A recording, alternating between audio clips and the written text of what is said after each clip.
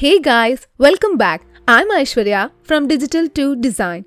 In this video, we are going to see how you can compress large video files without losing quality. After watching this video, you can able to compress any video files into small size without losing its quality. So make sure you watch this video till the end. Okay, let's get started. Open up your browser and go to this site. I added this link in this video description. Just click the link below and it will take you to this site. Okay, now this is the site which is going to help us compress your large video file. To compress the video, click here and now drag and drop the video you want to compress.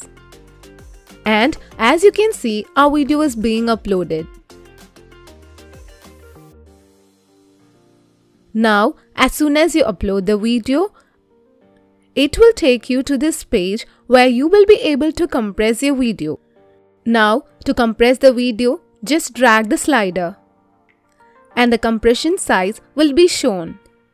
Here, now if you want to change the frame rate of the video, just click here and adjust to the frame rate you want.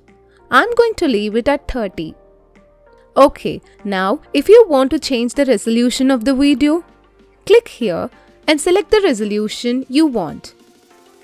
As we want the same quality for the video, I'm going to leave it as original.